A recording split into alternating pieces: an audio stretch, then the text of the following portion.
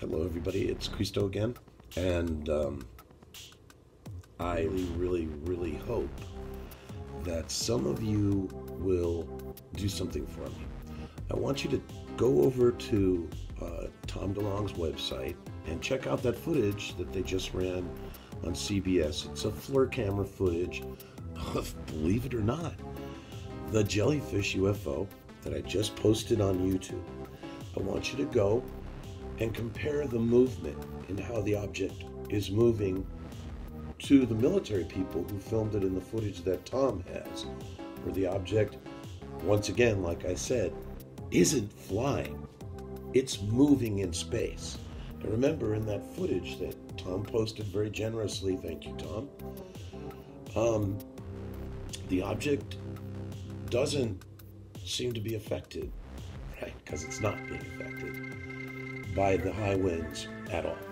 So this, once again, positively reaffirms what I've been presenting to you. Now, once again, there's all kinds of new information that's come in during the course of my research. Just crazy stuff. So, we're working it out. But what I find very fascinating is that in tandem with the orbs kind of thinning out and becoming very scarce. Actually, they haven't been around for the last week or so. This jellyfish that I haven't seen for 2 years, boom, shows up. And the first thing I notice about Tom's footage is the craft keeps doing this. It's that rocking thing that all of these objects do. And this is what I mean when I say UFOs don't fly. They move in space the way we walk around. So, I've got to say, please everybody, check out that footage of the last jellyfish thing that I filmed last night, and the other one as well. There's 2 jellyfish footages on there. And tell me if it doesn't, because my footage is in 4K and it's in color. So there's that. You see the color, but if you watch, you will see very clearly those 2 objects are moving identically. They're not flying. They're moving in space. And these things can come in and out of our space through time corridors, and they can shift spatially. So to see that was very refreshing. Thank you all very much, and I'm working on other stuff, but of course I don't manufacture my footage. When I see something, I put it out. So in the meantime, there may be a couple more music videos or what have you. I went out and was on my balcony, and I went down to walk the dogs. I wasn't there to film or anything, and there were just helicopters back and forth and back and forth. I don't want to sit there and film helicopters. It's not my thing. So when I see them, I just turn around and go the other way. It's the best thing I can do. And like I said,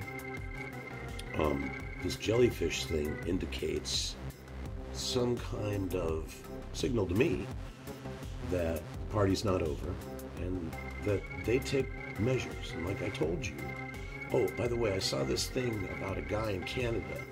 I'll find out more about that soon. A gentleman posted a thing where a farmer encountered 5 discs in his field while he was mowing in one of those big tractors with these huge combine things in the front. And something he said in his interview was extremely telling, which was that there were 5 objects. 3 of them were large, and 2 of them were smaller. And that when they lifted up, the smaller ones were protecting and orbiting around the big ones, just like in the 24-minute shot.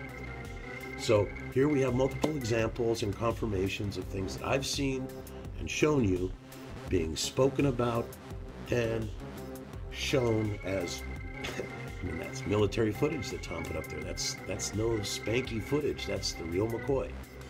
I think it's really important, though, that you guys support me in this quest. I really think it's important for Tom to understand we've both seen the same objects. That's relevant, because Moffett Field is right on the other side of those mountains, as well as Skunk Works and a whole bunch of other guys. So anyway, peace, over and out. Thanks for your time once again. Much love to all of you, my fans. I'm trying to do as much as I can. It's been really hard this month. So anyway, peace. Merry Christmas to all of you too. Yeah, over and out.